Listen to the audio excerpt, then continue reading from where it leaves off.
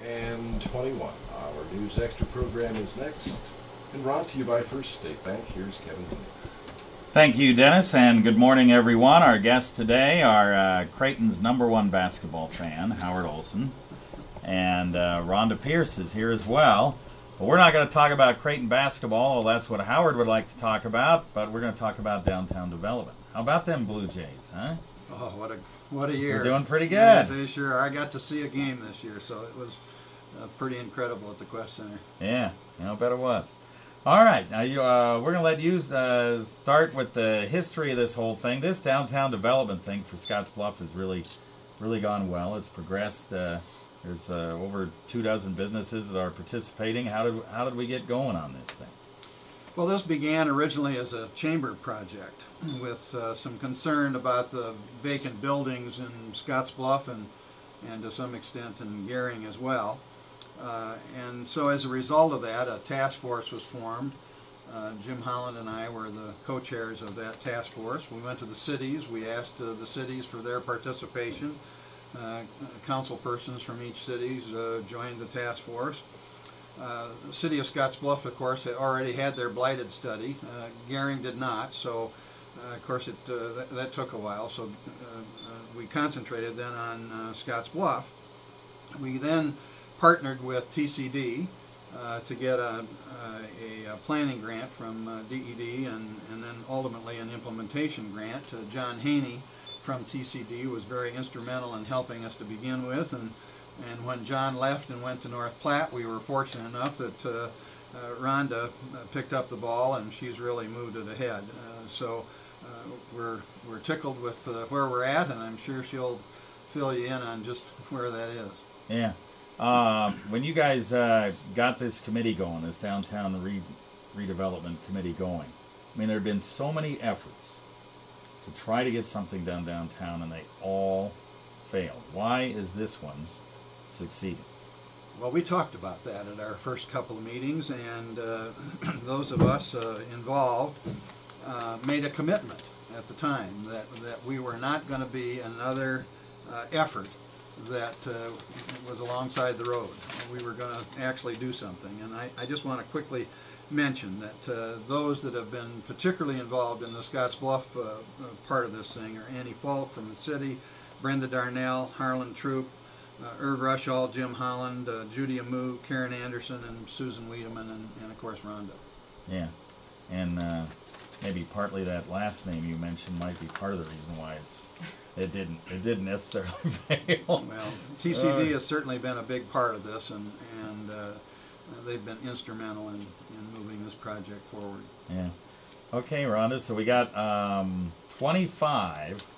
We got about 25 businesses that have participated and are going to participate this summer, right? Right. So far, we have 25 applicants, and out of those, 12 have already completed their projects, which is fantastic to have that many done already.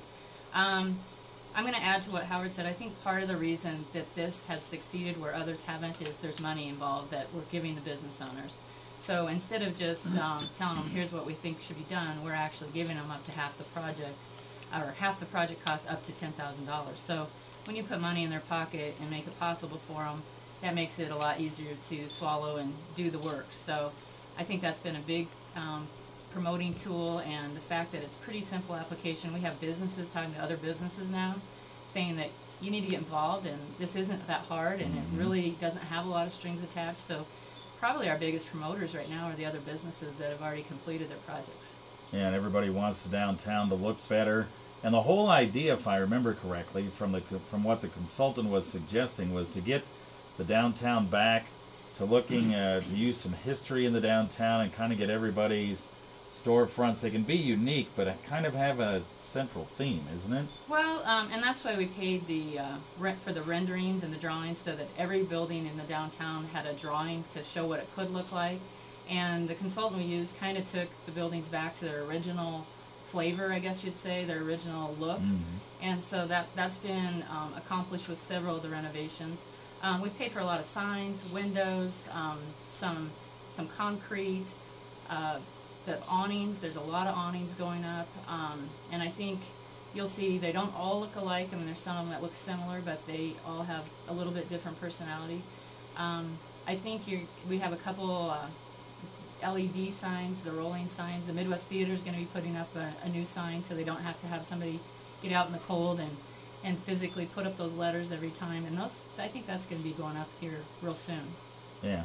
So some of these people, who has done the most so far out of all these 25 people? I mean, some have been minor adjustments, others are fairly major adjustments. We've had some large. We've had as small as $800, and we've had as much as $35,000, $25,000.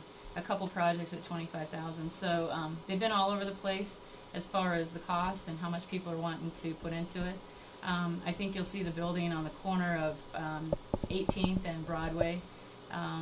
It was, I'm not even sure what it was, next to the bakery in Bentley Donovan. That whole corner, the whole front's been redone.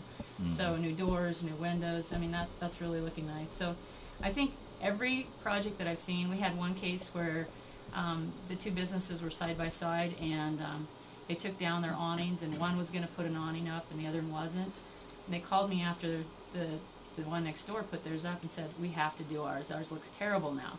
So now they have an awning, and so I think some of that is really exciting to see. Is you get one next door, and then the next one also wants to participate. Now, I will say, to be able to qualify, all these communities that have applied and gotten this downtown revitalization money through the state had to be a certified economic development community. So there was a lot of work ahead of time that had to go into allowing these communities to even apply. So I think statewide there's only about 30 communities that can even apply for this funding. So, and I was happy to hear, we had a concern about how do we continue this, and I just had a discussion with one of the state representatives. There's a chance that they might put some additional funding in for the communities that have completed their projects and want to keep continuing a little bit. So that's hopeful that maybe we'll be able to look at some additional funding down the road. Now, you still have some money left over from this initial effort, right? Right, and that's really why we're here, is to promote the fact that we still have money available. We will do some public projects, like some money for parking signs, like the public parking signs, and the farmers market area, but we have probably about another 100 to 120,000 that we can give out to the businesses, which, if that's an indicator of what we've done, we could do 15 or 20 more businesses easily. We've already got about a third of the businesses that are in the study participating, so if we could get half of them or over half of them, that would be wonderful. So we need to get those other people moving along, and I guess, how do you do that, Howard? Do you just go back to them and say, this is a once-in-a-lifetime chance here for you to get the facade and the front up to snuff here?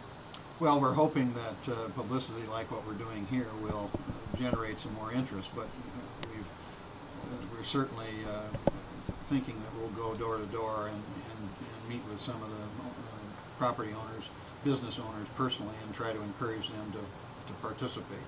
Yeah. Rawnda ought to tell you a little bit about Gehring. Yeah, because Gering's going to start up. Well, let's take a break and then we'll get to Gehring. Let's do this 30-second timeout. We'll be right back. Yeah, we got to do the break. The sponsor needs to get in there. So yeah. Well, I'm glad Gering's on board on this, because I was wondering. I think they're coming along nicely. Yeah. I'd like to finish with one of our difficult issues right now, and that's pigeons. Okay. All right, we are back talking about downtown development, downtown revitalization. We've been talking about everything that's been going on in Scottsbluff over the last, say, year and a half, and will go on this summer. And Gehring is going to be involved in this as well, right? Correct. We've had 2 public meetings with Gehring. We had great turnouts for both of those. We had a lot of individual business owners that attended. We have a meeting Thursday morning to set the parameters of what their actual district's going to be for the grant. And the grant is due on March 30th to the state office. Rick Willis, that was just hired my office, and myself are working on that and trying to pound out the details of the grant, so that we hope to submit it early, so that there's no question that we wanted to be participating in that. But March 30th is the deadline, And then it sounds like it moves pretty quickly. Either the end of April or May, they come out and do the site visits and then decide who gets awarded. Again, this is the planning stage, so like Scottsbluff, they had to do a planning grant first before you can do the implementation. So we caution people that, you know, don't start planning what you're going to do. Let's have the consultant come in and look at what Gary needs to do as a whole. Yeah, and then after he's done, then the implementation goes, and it'll be real nice to have both Scottsbluff and Gearing involved. Now, one of the things you wanted to mention before we sign off here is a problem that Scottsbluff has got. Scottsbluff Mayor Meininger appeared at our task force meeting, and he's charged our task force with being the pigeon police. You know, we have all these nice awnings downtown now, and as you know, they're quite an issue with regard to pigeons. So we're going to start investigating what to do and how to do, and if there's anyone out there who got some pearls of wisdom for us, we'd sure like to hear from them. So I don't know, you have to move them to another area, try to get them to go somewhere else other than downtown. That's kind of the idea, right? And we've had a couple of concepts. We'd like to move them to heaven, maybe. Yeah. Okay. All right. Well, good luck with the pigeon deal. That is something. I mean, you laugh about it, but it could be a problem when you put all this work in it, and the pigeons mess it up. So We did talk to the state about helping us pay for the pigeon removal, and that's really not part of the grant that they can cover. So we'll have to figure out other ways to do that. So. Okay. All right. Well, good luck, you guys, the rest of the way on Scottsbluff, and especially in Gearing. Looks like things are moving along well. It's really been a great project. You guys are doing a good job. Thanks. Thank you very much, Kevin. All right. Back to you, Dan.